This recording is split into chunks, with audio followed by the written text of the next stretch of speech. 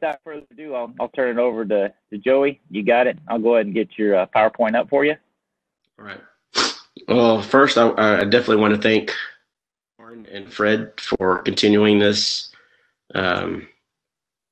platform. I think it's neat. I think it's awesome to hear other coaches from even within our region and around the state to see what they're doing.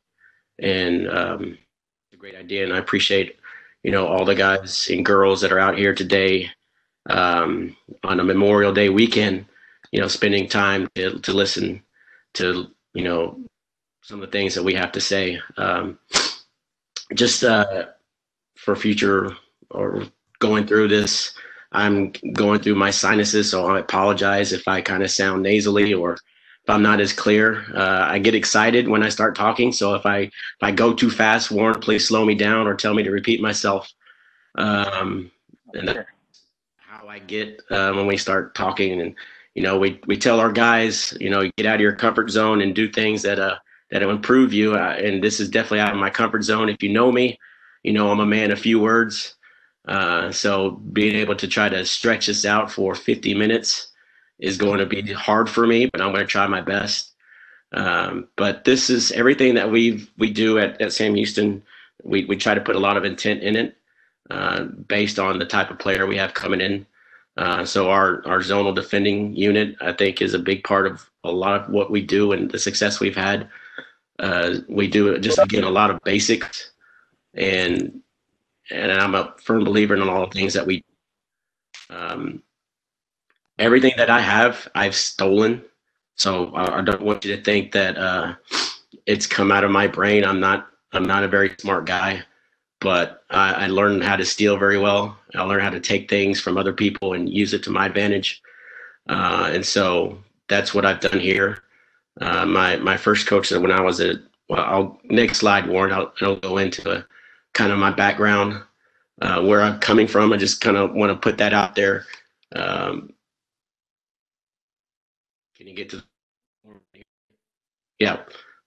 Played a couple of years. Well, yeah, I just wanted to give a shout out to Mike Wiersma, who I was an assistant coach for a year. Everything that we've done here at Sam is all based on the things I've learned from him. He went on to coach at Allen. If you know Mike, he's a really, good guy, good Christian dude. He went to Allen for a few years, and he's off at Kentucky. And I think his brother just got nominated and put in the Hall of Fame or Hall of Honor for TASCO. So that's a pretty good honor at Wichita Falls Rider. So, shout out to Carl Wiersma for doing that. I know he's been on a couple of times. But again, I just want to reiterate the stuff that we use, the stuff that I've borrowed and stolen from other people. So I really appreciate that the guys that I've worked under and the guys that I've been a part of. Okay, Warren, you can go to the next slide.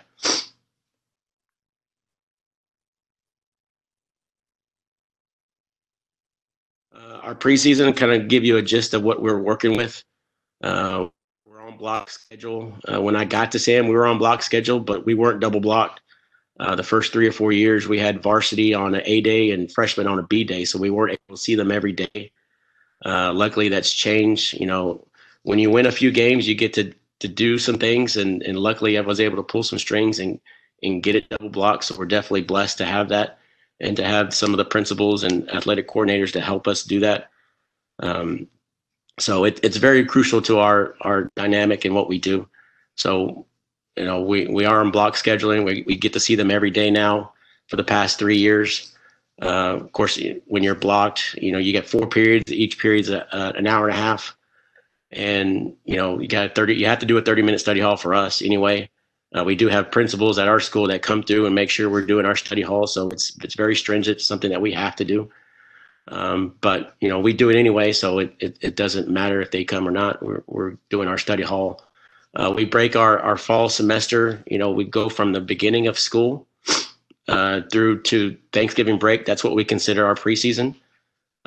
So we dedicate a lot of our first half, I guess you could say, to the attacking principles that we try to install and put in. Usually takes 6 to 7 weeks, depending on what kind of group you have coming in. And of course, the second half of that, we try to schedule 5 weeks to get through our zonal unit. That usually ends right before Thanksgiving break. Obviously, the past 3 or 4 years, I've been a part of TASCO, and that week before Thanksgiving, we got to take off. We got to get to TASCO to help and set up and do the things that we need to do for the clinic. So you got to take that into consideration when you're planning a lot of these things. So we usually don't plan for that week, obviously. But so we usually try to end all this stuff before I take off and get it done. On Monday, Wednesday, Friday, we do our soccer training. We get the balls out. We're out there doing the things that we need to do. And then, of course, Tuesday, Thursdays are our weightlifting days. And luckily, we've had our athletic trainer. She got certified to be strength and conditioning coach. So she's been kind of heading up our strength and conditioning the past couple of years, which has been awesome.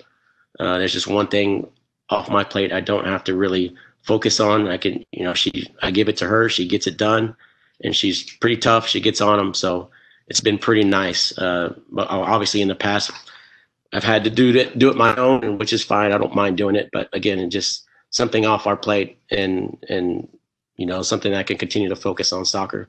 Also, when you're planning, you got to also take into consideration the holidays, rainy days.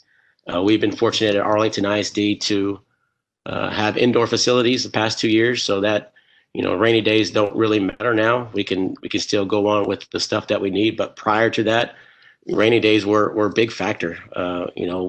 So when you're scheduling your stuff, we have to make sure we count for all that. That's why we put 5 weeks into our zone away. We usually go 4 weeks, but we put in the 5th week to make sure that we can have time to cover everything. Okay, Warren, next slide.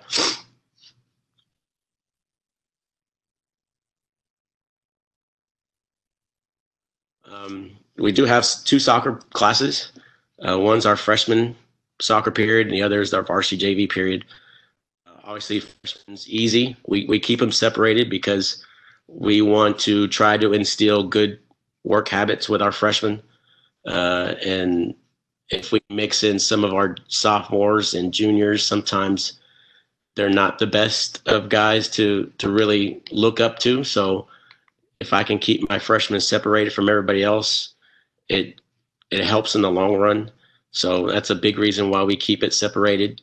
I've heard of other teams that do, opposite, where they have the varsity all by themselves, and then they include their freshmen in JV, which, works for them. But I just think for us, this works a little bit better for us in our behavior and the way that we want to make sure we train our guys right. In the varsity period, we usually separate them in a red and blue group. We don't necessarily push the varsity JV group yet at the very beginning because we want to make sure we give everybody a fair shot. If their goal is to make varsity and they're a sophomore, we want to make sure that we give them every opportunity to try to make that. Obviously, with every day we tell them we're evaluating.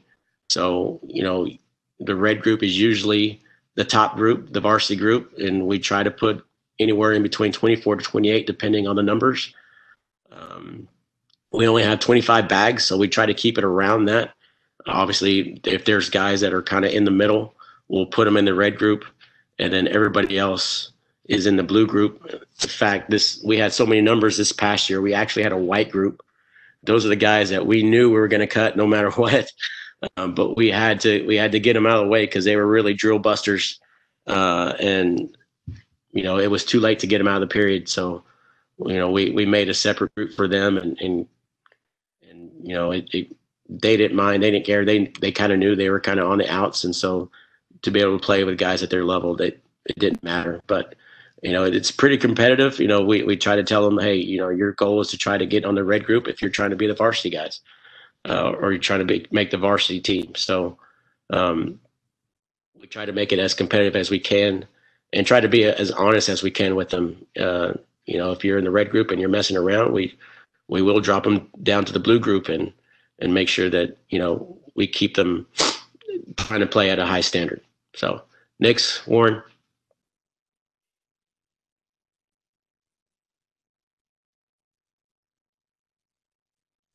Just to kind of go over our profile the past 3 or 4 years.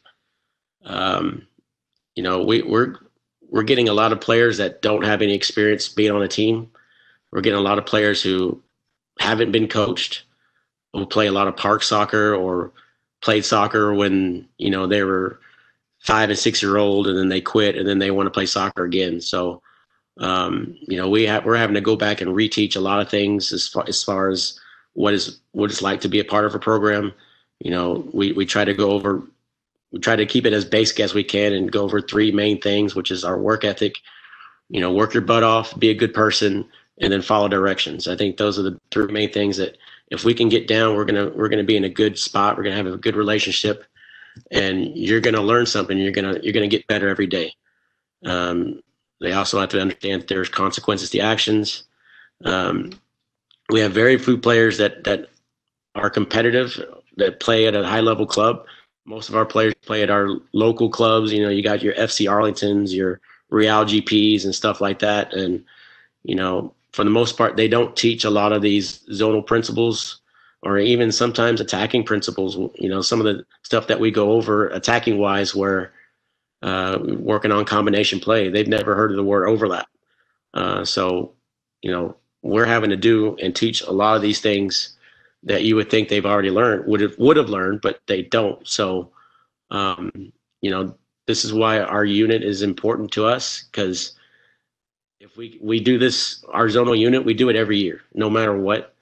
And obviously, once they get to a point where they're junior and senior year, they've seen it a couple of times, and now they're a little bit more comfortable.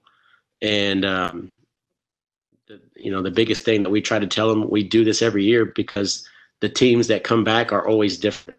You always have a senior class that graduate. And so every time that you step on the field every year, there's a new guy next to you. So we believe in continuity. And if we can do this every year, then that means that's 4 weeks for 4 years. That's 16 weeks that they're going over zonal principles that, if you put them in a professional background, a professional setting, they're getting it, all the way up until they're 14, 15 years old, obviously in the professional league. So they're only getting a very, very small tenth of what professionals are getting, in their background. So we feel like if we can do it every year, at least that's 4 weeks they're spending on defending. And, we try to always include the importance of that and understand that if you can defend well, that it's going to keep you in the game. And so it's a big part of what we do, and I'm a big believer in it. Okay, Warren, next one.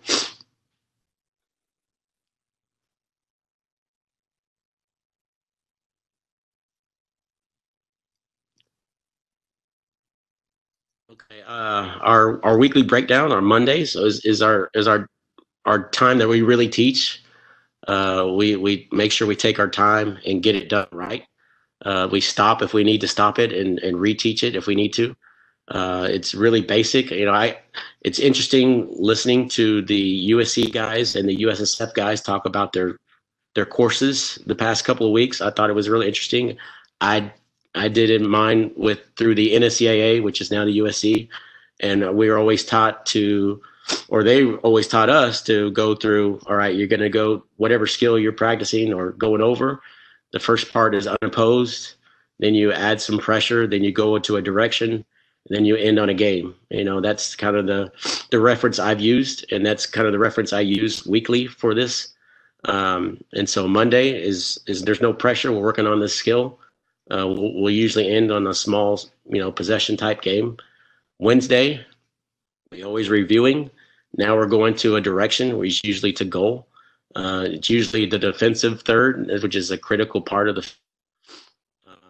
Try to coach during the play, constantly reminding them of the principles that we taught on Monday, and only stop if it's necessary. If it's a pattern that they're still making the same mistakes over and over and over, we're going to stop and do it. But usually we're coaching on the flow and try to keep them playing as much as we can.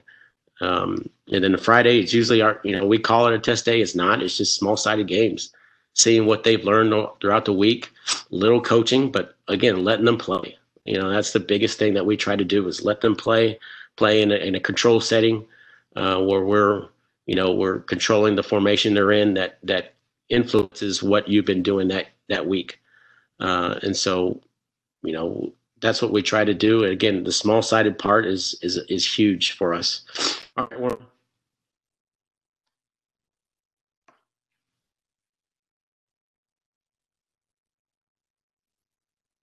when we're coaching, I'm a big believer in attitude. That old quote, defense wins championships. I'm a big believer in that. I find gratitude in winning 1-0 games. You can't always win everything 3-0, 4-0. But I'd much rather win a 1-0 game than a 3-3, 3-2, or a 4-3 game. To me, that's a lot of stress. But it is mindset, and you got to teach that mindset from the beginning. You got to teach effort, preach effort. You got to reward effort, and you got to make sure that they understand that every day that you're out there. And if you lay off a day, then they're gonna see that it's okay to lay off, and that's not okay with me. And that's what I try to tell my assistant coach to stay on them, make sure that the effort is high, make sure our attitude and our effort is high in coaching. We're intense. We're in there. We're doing, as we coach, we're very energetic, and we want to make sure that the players reciprocate that effort. Zonal defending is a team concept. Everybody's got to do their part. And so I think that's the biggest part of, if you run a zonal system, it's huge when everybody's doing their part and everybody's doing what they're supposed to be doing. And then of course the biggest thing is communication. We're always constantly teaching communication. Even when it's first defender, we're constantly teaching that, whatever they'd say, in our system, we say, I got ball. You got to make sure you're saying that over and over and over. We got to teach that. And of course, we're always relating whatever we're doing to the game. Big games come down to making a defensive big play. If you can hold a team at those critical points in the final third or defensive third, more than likely you're going to win. So, we try to make sure we really alliterate that in our training sessions. Okay, next one.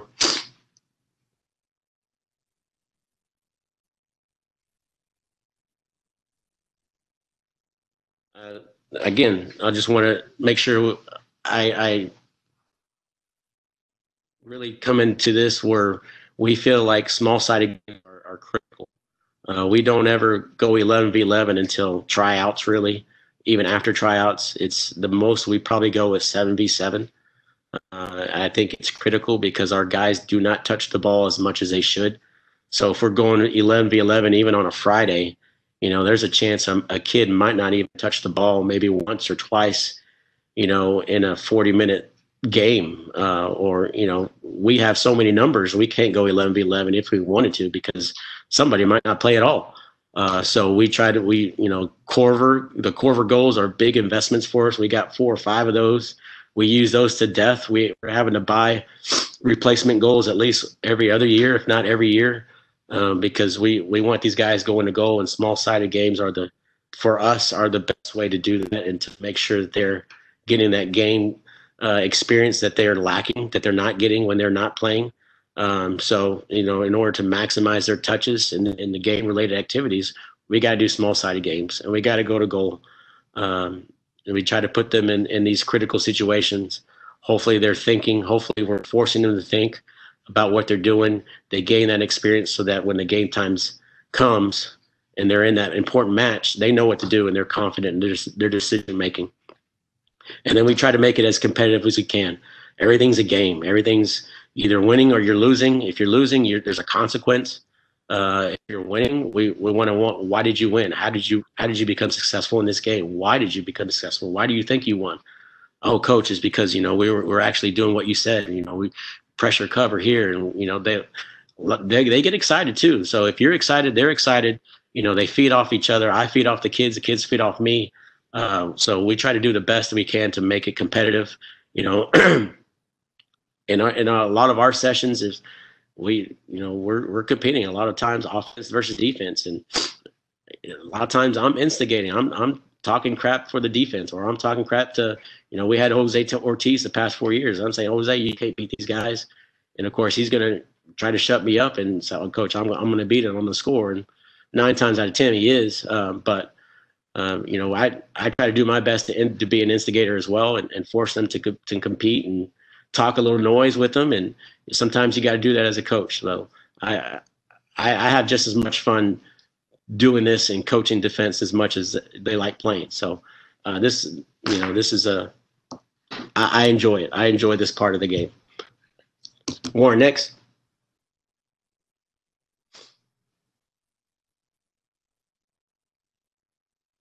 So I'm going to go we do as quickly as we can. I know it's about 9:30.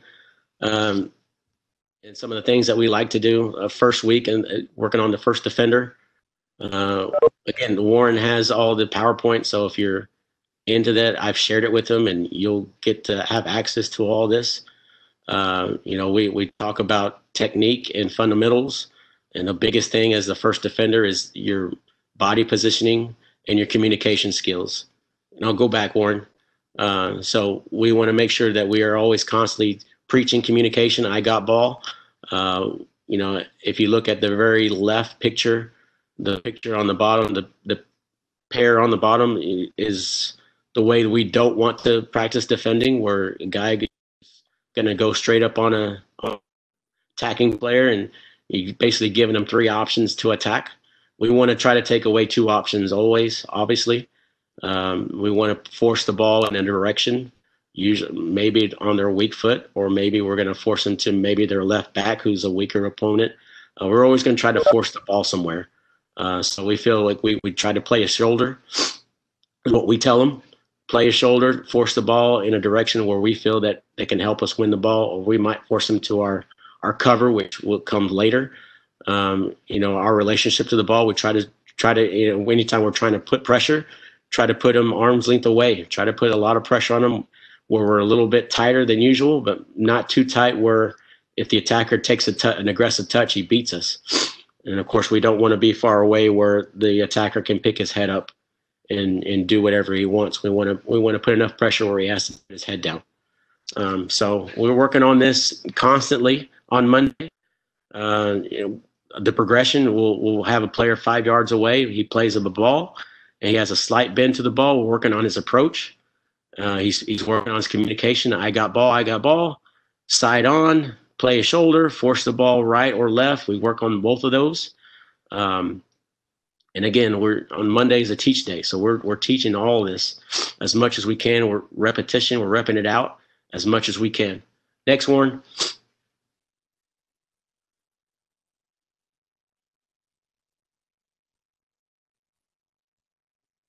Next, partner dribbling, we'll do the same thing. Kids are 5 yards away. They play a ball, they approach it, and then we'll have them dribble across maybe 20 yards. Sometimes we'll use the whole field or side of the field like we do gassers from sideline to sideline.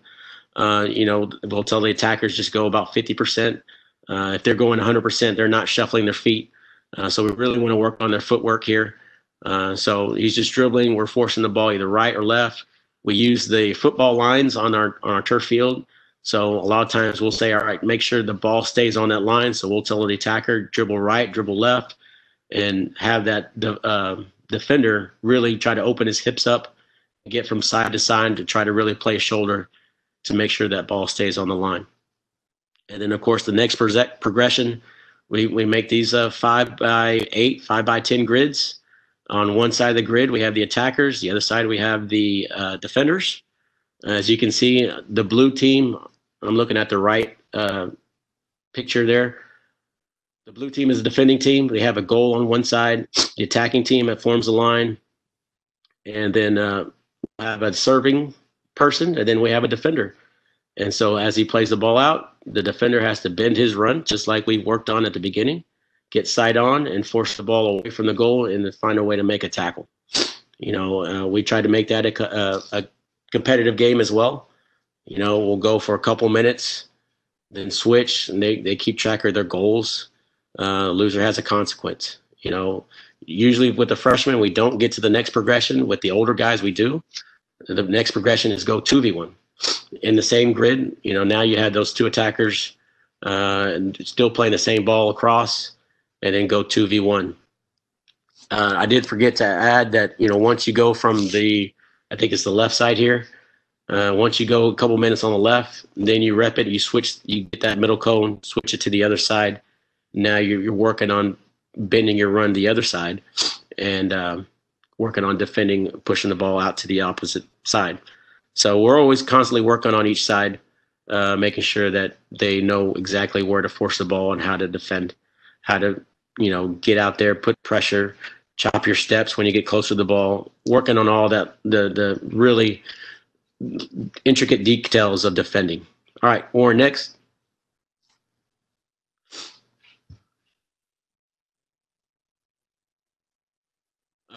Wednesday, again, we review, and sometimes it takes minutes, sometimes it takes a little bit longer. We'll go back and maybe do some of the things that we did at the very beginning on Monday to kind of review, to see what they've retained, see what they've learned. Then we go to goal, and that's a big deal to us, to try to find a way to get to goal as fast as we can. This is a simple drill that we do, or game. We have 3 lines, obviously 2 lines at the post, 1 about on top of the circle. We got a serving line, a defending line, and attacking line. You get out there, serve the ball, defender, again, bending his run, using the same run we did Monday, forcing the ball wide in a critical area in our defensive third, forcing the attacker to take a shot at a bad angle. Now we're incorporating our goalkeeper, so now the goalkeepers have to work on communicating with the defender, using his feet, using his angles to obviously make the goal small for them. We try to do this, make it into a competition. We'll go through this for the first time, then we switch the ball to the other side. We switch roles, and then after that, then we make it into a competition. So, we might not have them switch lines. We might say, all right, the attacking line, you stay there. Defending line, you stay there. Serving line, stay there for 3 minutes. Defenders, you're trying to see how many goals you can score. Attackers, you're trying to see how many goals you can score. Defenders, obviously, defending. Servers, serving. And then the team with the most goals wins, or the team that maybe gives up the least amount of goals wins, whatever you want to do. Obviously, the losing teams have consequences, push-ups, sprinting, whatever the effort is that day. If it's a great effort, it's usually push-ups, 20 push-ups, 20 sit-ups. If it's not a good effort, we're running gassers, or running 18-yard sprints to try to make them not like losing.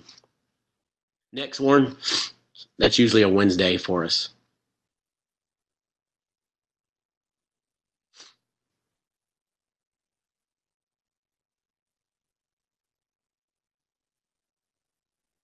Of course, Fridays are our play days. This is our game. I've seen plenty of versions of this game, but our shooter stays on. So we got one team on one end, another team on the other. They start off back to back with the ball in between. We say go, they turn and go and defend. Again, coaching the defensive side, not really worried about the attacking side. If they miss a shot, or they're taking too many touches, it doesn't concern me. I'm really focusing on what the defenders are doing. And now you're defending, you win the ball, now you're countering. So you're working on that transition now. We try to keep it going as much as we can. We separate them in groups of 6 or 7. I wouldn't put 10 or 12 groups or in a group, because the lines are too long. In this, hopefully we're trying to get as many repetitions as we can with guys. Those guys that are in the lines, give them enough time to catch their breath. And then by the time they catch their breath, they're ready to go again. So it's a really competitive game. It's a fast-paced game, and you might have to take breaks for the goalkeepers, because this is a workout for the goalkeepers as well. We've been blessed to have a bunch of goalkeepers the past 3 or 4 years.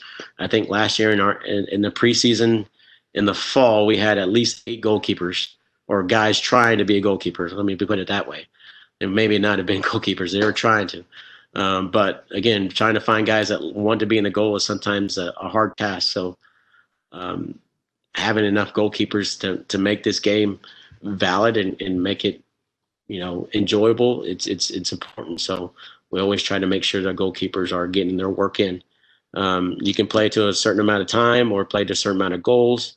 We usually do a round robin tournament where we're splitting the red group into 4 groups, 5 groups. Each of them play each other. And then, of course, a loser has a consequence. All right, Warren. And that's our first week. And again, we try to get as many repetition, go into goal games, put situations where we feel are critical, which is the defensive third. Second week, second defender, pressure cover. I got ball. We're bending our runs. Second defender is also at an angle, providing support. That spatial relationship between the first and second defender is important. We don't want to be flat, what we call being flat, where the second defender steps up and is even with the first. We want to be a nice angle where he can see both ball and other attacker. And obviously he's there if the first defender doesn't get beat, and then if he passes the ball across, and then that's his, I guess you could say, zone, and then he steps up. So we're working on his ability to step up. The first person saying, I got pressure, I got ball. Second guy's communicating, I got cover. In this situation here, we're in the animation, in the picture, got the guy the ball on the left. We blow it, we go by the whistle. So when I blow the whistle, first defender approaches the ball. We look how he approaches it, how his body positioning is. Is he side on? Is he on the shoulder? And then we'll blow the second whistle. The second defender gets out there. He's showing us what he can do, or hopefully he has an idea of what he's supposed to do. And we're teaching that. And we're teaching him, obviously the space in between and his body positioning. His hips are open. And then, of course, on the second whistle or third whistle that we blow, the first attacker will pass to the second attacker, and then they switch roles. So you got this the cover guy now. He becomes the first defender. First defender now becomes the second defender, and we constantly rep that all day, or most of the time. We're repping that over and over and over. They got to see it. They got to understand it. We want it to be we don't want them to have to think about it. It should just become instinct. And so the more that we rep it, the better they become. And so we're doing that constantly. And then, of course, after you've done that for one group, you got to do it for the other. So you're switching roles, and we're going over it over and over and over. Obviously with the varsity guys, it becomes redundant. So we try to move on when we feel like they have a good grasp. But the freshmen, we're really teaching this as much as we can. Okay, Warren, next one.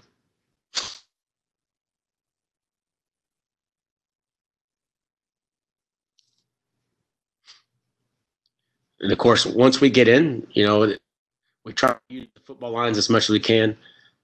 So if that first cone is on the goal line, we go 5 yards. There's the split line, and then the 10-yard line is where the other cone will be. So it's 10 by 15, 10 by 10, wherever you want to use. So when we blow the whistle, we got pressure cover, and of course we want to make sure we have. We make sure the field is getting smaller. We make the field smaller. Excuse me. And then, of course, they're always communicating the roles. As soon as we get into that, we're playing 2v2. Four that's working together. We'll have them go play another group of four that's working together in a grid, the same grids. We'll use the same grids so that the transition of games is easy. So that we can quickly get into what we need to do. So 4v4, not 4v4, but groups of four. Now we're getting 2v2. We have attackers on one side, defenders on the other. And then now that two is trying to break down the other two, dribble across the line. Next, Warren.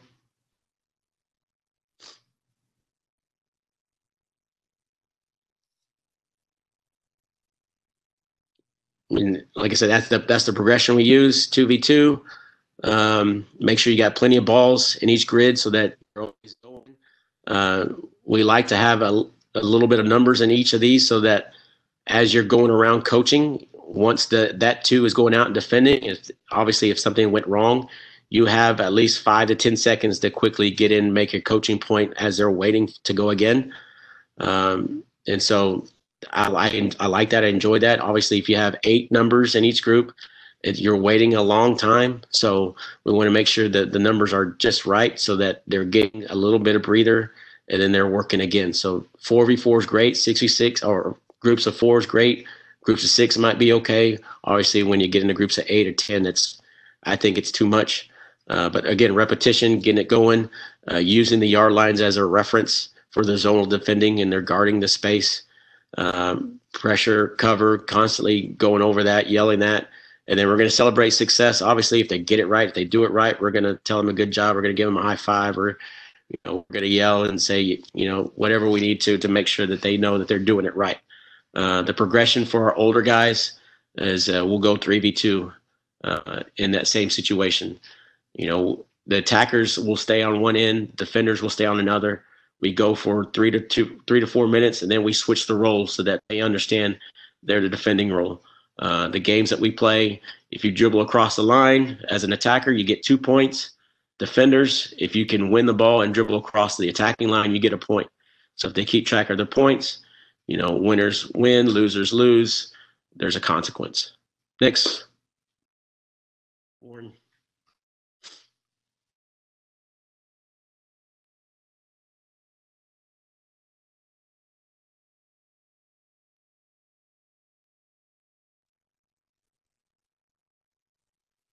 Again, next progression on Wednesday, going 2v2 to goal. Same thing, pressure cover. We're in the critical area in the defensive third.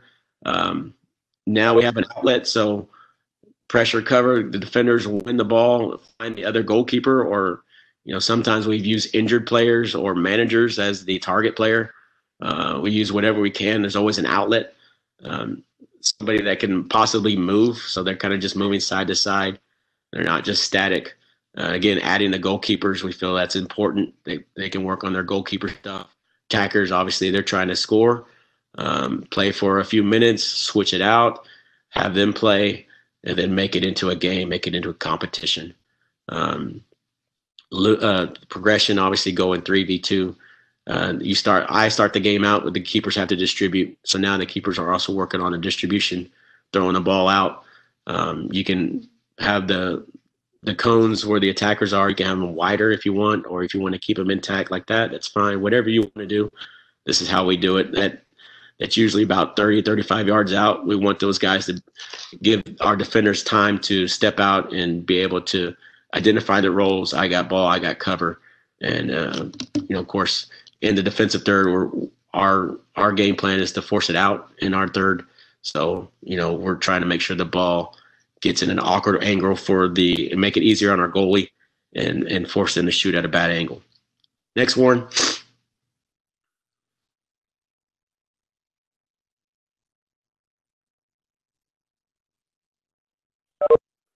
And Fridays are our game day. We'll usually try to start off with this game if we can. It's our 4v2 transition game. This one's a lot to teach, so we have to take our time. Sometimes this might be the only game we play. For our older guys, this game we might do on the Wednesday. If everything's going well, we might be able to play this. But you at least need 3 teams of 4. The blue team obviously in the middle starts it off. They go in any direction. They're going to attack the 2. If they score, they get the ball and they go the other way. The team defending, you got 2 defenders. As soon as they win it, they play it to their target players on the outside. They have to overlap them, and then they go attack the green. And then it just keeps going. So once green defends and wins it, they find green and go attack blue, who should be switching out with red. If the goalkeeper saves it, he automatically distributes out wide, and they automatically get into the next game. So we make it into obviously a competition. Team with the most goals wins, or teams that let in the least amount of goals wins. Loser has a consequence. Go ahead, Warren, next.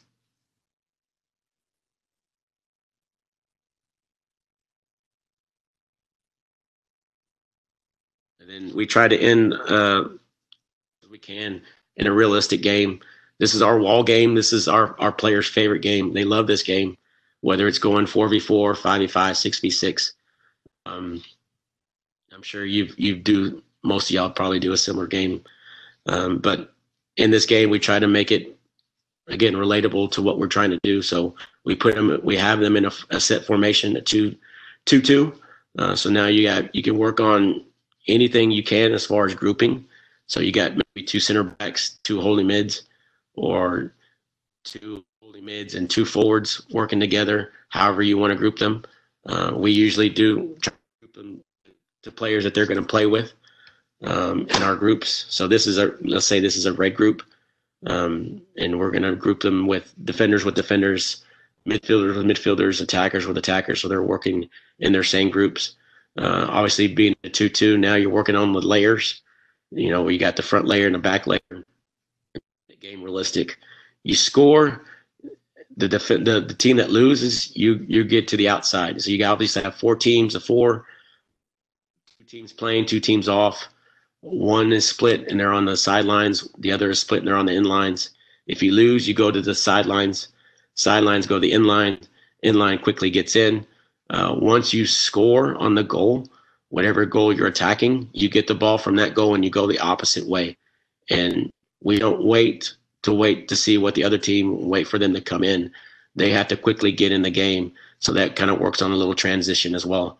And so, you can catch a team slipping, or if they're sleeping and not getting back as fast as they should, you can quickly get a goal if you want. And so, again, that hopefully works on a lot of different things for us. And like I said, the kids really love this game. They like playing this game. I kind of hold it to them. So if we don't have a good weight room session Tuesday or Thursday, I'll tell them, all right, Friday, we're not playing our wall game, and they'll get upset, and they'll make sure they, especially the older guys, they'll make sure that everybody's doing what they're supposed to do so they can play this game. They really love it. I've done it where the top team wins. Everybody else has to do some type of consequence. But obviously the past 3 or 4 years, we've had Jose Ortiz, and any team that he's on, he's going to win. So I have to put the top 2 teams. If you're in the top 2, you win. The bottom 2, now you have a consequence. So at least they have something to fight for and compete against. Like I said, they enjoy the game. And obviously the big thing in this game, in our wall game, that I found out is the goalie. So if there's a good team and you have a good goalie, they're going to dominate this game. So I usually put, if I have a good starting group that's in, I put them on a weaker goalie. I'll put them with a weaker goalie that forces them to have to defend a little bit better. And so, it's just whatever you prefer and how you see how you can really get the best out of the guys. Next, Warren.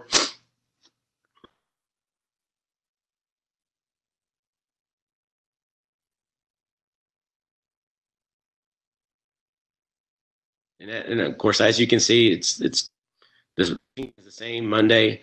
It's a small sided within a grid work. Now we're pressure cover balance, identifying the roles. As the ball moves, they're moving, and we want to make sure that they understand where they're supposed to be, making the field compact. Wherever the ball is moving, they're moving no matter what. They're communicating with each other. They're making sure they're in the right shape. We don't want to be flat right now. This is all basic defending. Obviously, once you make your teams and you find your system, you're going to be working on whether you're going to play a flat back 4 or you play offside trap. We're not trying to do that right now. It's just regular pressure cover balance. We used, again, using the football line. So if that first cone on the left is the goal line, then you skip 5 yards and go to the 10.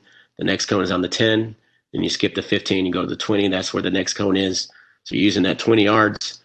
20 by 20 usually. And again, we use the whistle method.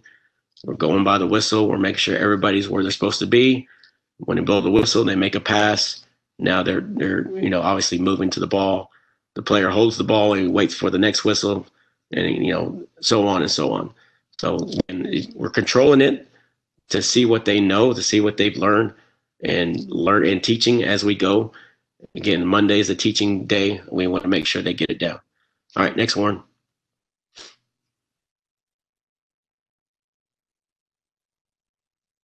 Same thing in the grids. We'll go 3v3.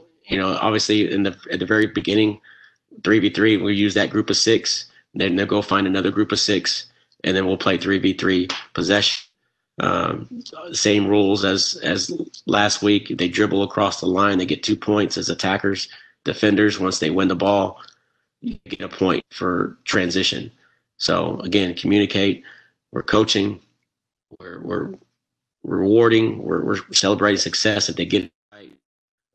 Even if they get beat, it's always not going to work. But if they're in the right shape, we're still going to celebrate success. We're going to make sure they get it right. So that's usually what we do. Again, as you can tell, it's kind of the same thing. You get into a rhythm. Go ahead, Warren.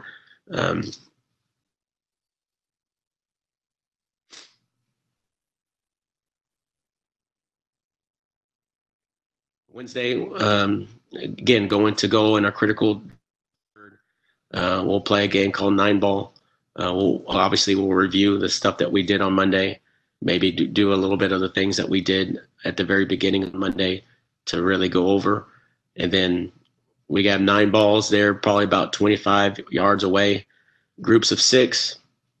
And we'll go 6v3. Obviously, this is a varsity period. If we go 6v3, the freshman might go 5v3 or 4v3. Again, working on your defensive third principles. We're going to force the ball wide, force the attacking team to make a bad angled shot. And in this game, you have 9 opportunities to score. You get a ball, and then the balls are at 3 different angles. So now we're making sure we're working on every different angle that they can attack to, or the 3 basic angles they can attack at, so that everybody gets an opportunity to be that cover guy. And so, again, working on communication, working on their approach, their bend to the run, everything that we're doing right now. Adding the goalkeeper, now he's got to work on his communication with his players, forcing the ball out wide, having the goalkeeper shout out orders or what he wants them to do. Clearing the ball out, there's always an outlet. So we have usually goalkeepers or, like I said, injured players, managers. Games, whoever scores the most or whoever lets in the least amount of goals wins. And then, of course, there's a consequence for losing. All right, next one.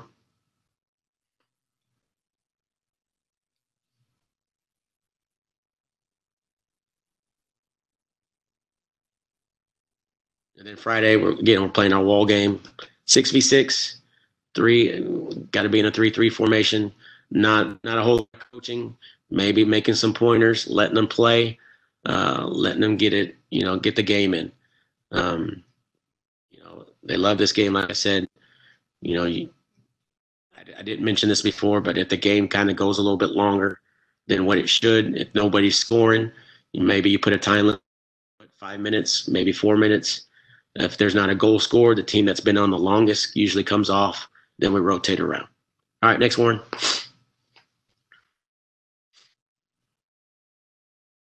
Same thing here. Now we're working on the 4th defender. We've kind of 3 years we've kind of gone back and forth between a 3-5-2 and a 4-3-3. So we always want to go over a 4th defender, just in case we do have to switch formations. And so we like to work on this as well. So now you got pressure cover, balancing everything out. 3 groups of 4 here. You have a group of 4 on one end, group of 4 on the other. Like I said, if the goal line is that cone on the left, count 10 yards, that's the next goal, count another 10 yards. So that's 10, 20, that's 30 yards of cones there, working within that, and then another probably 20 to 25 yards in between the 2 groups. Then you got a group in the middle working on your pressure cover balance. Again, the whistle method. The whistle is my friend. I love using the whistle. The whistle helps me out a lot. When I was younger, I was one of those guys that I'm not using the whistle, but now I have to use the whistle. It helps me in everything that we do. So don't be afraid to use the whistle, please. But anyway, as the whistle is going, the players are passing, players are moving, they're communicating, and making sure that they understand their role on the field. All right, next one.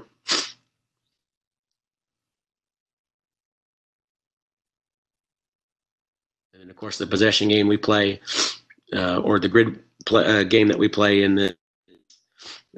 using the same format that we just did. The players now are going to pass in between each other and try to split the team in the middle. I'm sure everybody's seen this game. Ball has to be on the ground.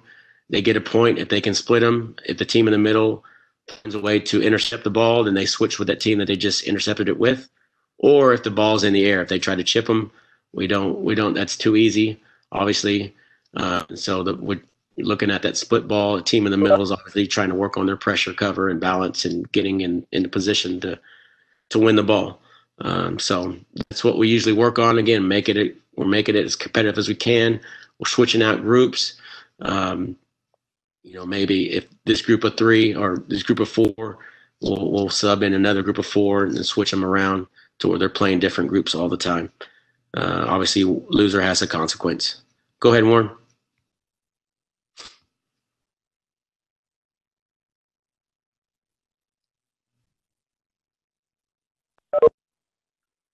Similar to last 9 ball, now we have groups of 8. I know on this picture, I just realized that I put the balls all at the bottom, but the goalkeeper starts it. He distributes us out. We have a group of 4 come out, again, working on the defensive principles that we have, pressure cover balance. This is where I tend to start splitting them up. So maybe the red group is all defenders and holding mids, maybe some 8, some mid box-to-box midfielders, and the blue team's all of our attacking players, our attacking mids. Now they're in groupings of where they're going to be on the field. And so we start looking at that. And, of course, looking at pressure cover balance, making sure they're doing the things they need to do. Again, constantly stressing communication within our goalkeeper and our defenders. We always have an outlet. There's a target. The goalkeeper always starts the game. So as soon as the ball is gone or scored, a new group of 4 is coming on. And so the defenders are constantly switching with every ball, so they can come out and work on pressing wherever the ball is. So the keeper can really distribute to anybody along that line there. Blue is switching also at the same time. So it's usually, I got 6v4 here. So again, you're switching out another 2. So as a coach, I'm usually at the tops working on the attackers, making sure they're switching out. But the 4 in the back, they're making sure they're doing their job. Keeper's doing their job. Again, loser has a consequence. Make it a competition as much as we can. Next one.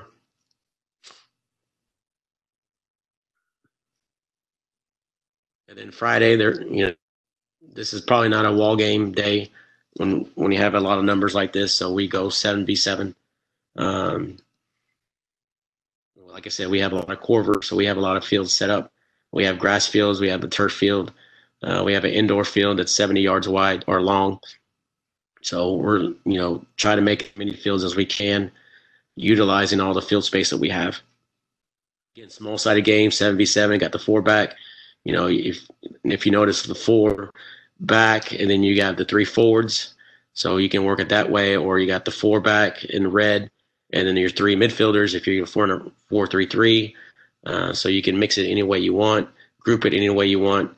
Obviously, I'm going to work with my starting goalkeeper with my starting backs, and then use maybe our forwards so they can work on transition and finding our forwards' feet. Any way you want to look at it, you can group them however you feel comfortable doing. But again, small-sided games are important for us. We got to get them touching. We got to get them in game situations where either defending or they're attacking, and they're putting it in situations where they can really be effective for us in a real match. But this is what we do for 4 weeks. I've laid out everything that we normally do.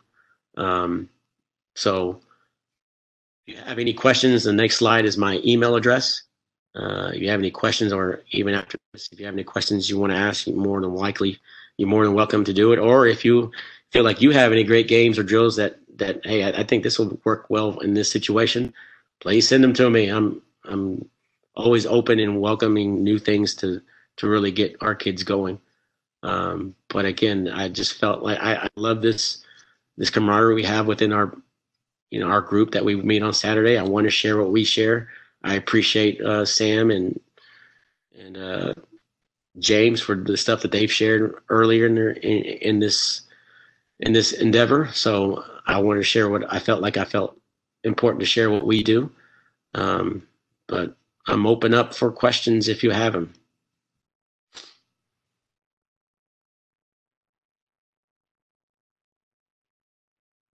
Thank you, Coach. No problem. And like I said, I gave this PowerPoint to Warren, so he has them all. And I'm sure he's already posted it in the Google Docs. It's what it is, and this is what we feel it's important for us. Again, small-sided games and having that intent there to find a way to put them in game situations as fast as we can, as much as we can, we feel is very, very important based on the profile of our players. So we don't have a lot of club players. Hey, Joey, on your wall game, are those kids, are they the outside players, are they neutral players? Yes, they are neutral. Yes. Thank you, Warren. We usually give them a 2-touch limit. So they're in the game. Everybody has a role. That's why they enjoy it. I always reference to Jose Ortiz because, he's a dynamic player that I'm sure some of us know. But when he's on the wall, he's the most animated on there. He wants the ball. So he's begging for somebody to play him a ball so he can give it right back to somebody. So it's a great game. It's a competitive game. And like I said, that's one of their favorites. They love that game. Hey, and then on the sidelines, feel free to ask questions. I know that Joey would be more than happy to answer anything, but also on the side, I put in the webinar resource, as well as I'm now putting in the contact information. Make sure that you're part of that, and that way you always get the mail outs and access to everything we have. So if you haven't already done so, please go ahead and put in your contact information, and we'll keep you posted on all the stuff. And so, Joey, one thing I did ask a question, do you notice like a huge improvement over the 4 years as they start going into the last group, as they're leaving out, are really making a huge difference where you're not teaching as much, and it's almost like it is instead of what they got to learn? I think they're, especially, we've had some guys who the light bulb doesn't come on to their senior year. Like, oh, this is why we do it. And, you see it in the game, you see them understanding angles, and you see them understanding why we do certain things. We always try to teach the why, that's why we go in so much detail on Mondays. This is the why. This is why you do certain things. And so sometimes for some players, it takes them all the way to their junior, senior year to realize, understand, I get it now, Coach. I appreciate that. So this is why we try to teach this every year. It's usually in the same format since the very beginning. I've changed things here and there, but for the most part, it's pretty much the same thing that we've done. And, for the past, I'd say 3 or 4 years, we've only allowed maybe 13 to 14 goals in district. So it's been vital for us. It's been huge for us, for our guys that, everybody's everybody's Ronaldo or everybody's a Messi in our area. So to be able to have to, hey, we need defenders to be able to make sure we keep the score at a reasonable level. You got to learn to defend, and you got to buy into it as much as you can. And you might not like it, but you got to buy into it and do it. That was really, really good. Anybody else have questions? Yeah, Joey, it's Fred. Do you have the same thing for your offense that you do during the year? What do you mean? The presentation, showing the breakdown and how you do it week by week. No, I haven't broken it down. Did you want to meet me today on my way? If you get bored, buddy, I'm glad to steal everything. I'll look at it and see what I'll show what we do to get into our attacking principles. A lot of it is combination play. Basically, a lot of what we do, again, going back to the team concept, these guys don't know what combination play are. Wall passes, overlaps, double pass, they all know the 1-2. That's the easiest one, the wall pass, but they still don't recognize when and where to do it. So we use that. We do the same. It's the same format. We break it down. We're going to one goal, and then the game day on Friday. A lot of it's the same.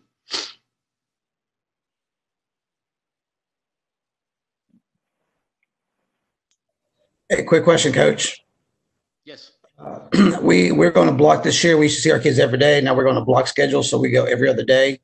I know you told me that you get to see your kids every day now for the last 2 years. What did you do beforehand? How did you break it up when you saw them every other day before you got the privilege of having them every day? Well, we didn't lift. That was the only difference. I tried to get them maybe after school to lift, to do an open weightlifting thing, but they wouldn't stay.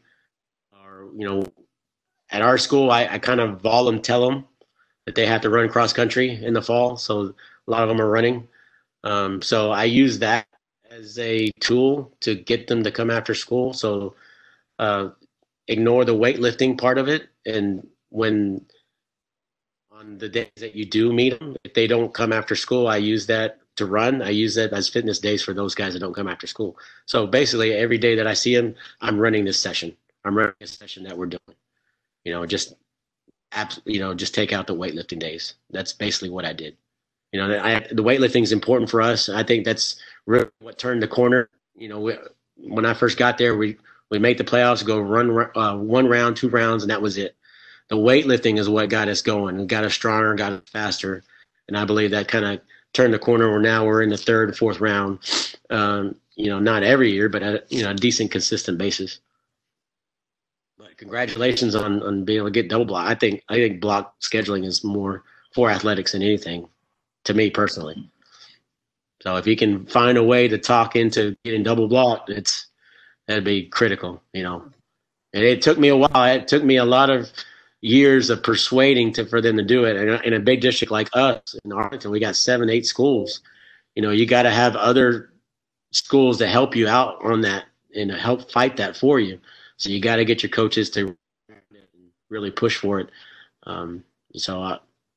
Just keep fighting the good fight on that.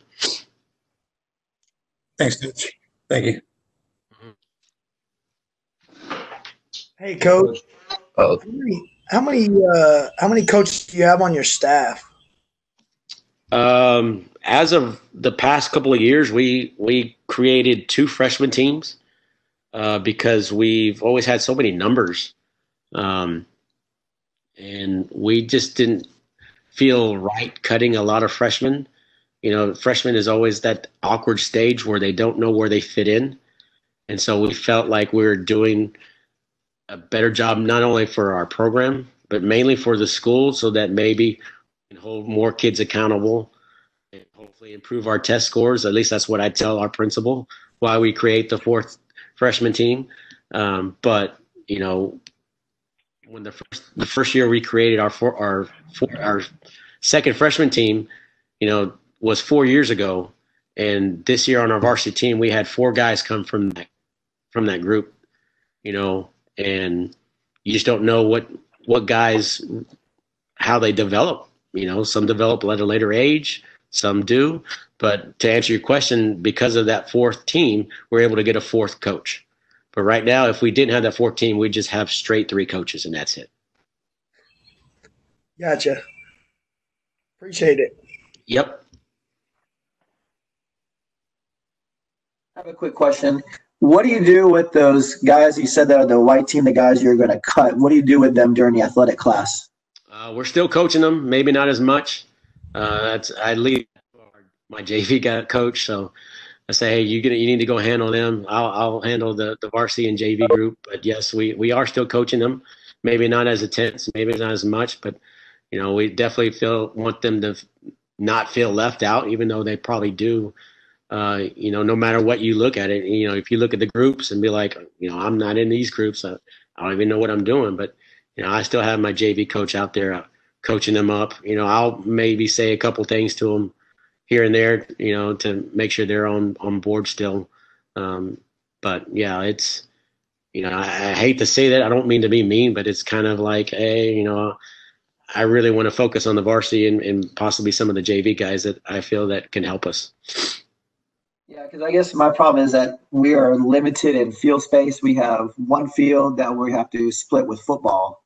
So we have at most probably half a field most days. Right. So. No, I understand that. So I've been, again, crossing my fingers, I've been blessed with a really good football coach who helped me get my varsity JV period into 3rd block, which is us. In that block is us and volleyball, and that's it. So I have access to every field that I want. I have access to the weight room. If I want to change, if there's going to be like a rainy day on a Wednesday and we can't go outside, I might flip it. I might, all right, we're lifting on this Wednesday and then we're going to go outside on Thursday because it's not going to rain Thursday. I have that option because I have everything accessible to me. But, with you, yeah, that's a tight situation. If you notice, that wall game is based on using half a field and how I can get as many numbers as I can on a half a field. If you go in 7 groups of 7, that's 28 guys you have on half a field. You divide it up and what's that? 56 guys on a full field. Everybody has a role to play. Everybody's doing something. So you kind of have to kind of get creative. I understand it. We were kind of in the same boat when I first got to Sam. With us in the girls soccer, we had to split the varsity field, and that, especially on rainy days, that was the only dry field we had. So we had to get creative on how we use the field space. And you said you're on third block. Is that immediately after lunch?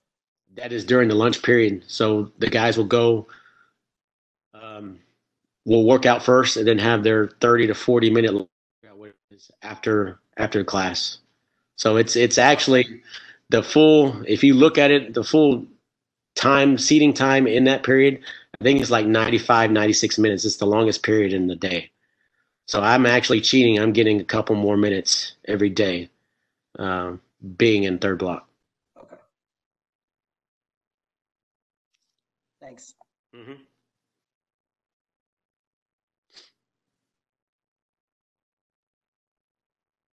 Again, I appreciate it. Like I said, I'm getting out of my comfort zone. I usually don't talk this much. Warren will tell you I'm a very quiet guy. But I enjoy sharing the stuff that we do in hopes that somebody else will share and hopefully I can get something out of them. So I, again, appreciate your time being here. Well, thank you very much, Joey. Appreciate your time as well. And that was awesome today. As we start moving forward, I know we've had a couple of people put forth ideas. Marty, I'm trying to find somebody for the, I think Fred's working on it too, find somebody for recruiting. So I know that was one topic that came up.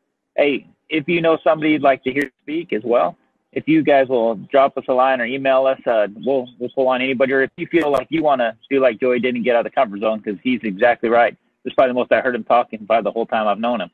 So, but that being said, if you feel like there's something you'd like to present, anybody can present to the group, and everybody's got something of value to bring to the group, and that's what makes this thing so special. But that being said, Joey, thank you very much for your time and for what you did. Once again, Wednesday night, 9 p.m., we've got Paul Rogers with the Houston Dynamo coming on, and then Saturday, the women's coach at Sam Houston State. So I guess we're going to do 2 Sam Houstons in a week, right? One college, one high school, and then we'll go on from there. The following week, we're looking at another one. Should be pretty good. So, but I appreciate you guys' time, especially on a Memorial Day weekend, and look forward to Wednesday.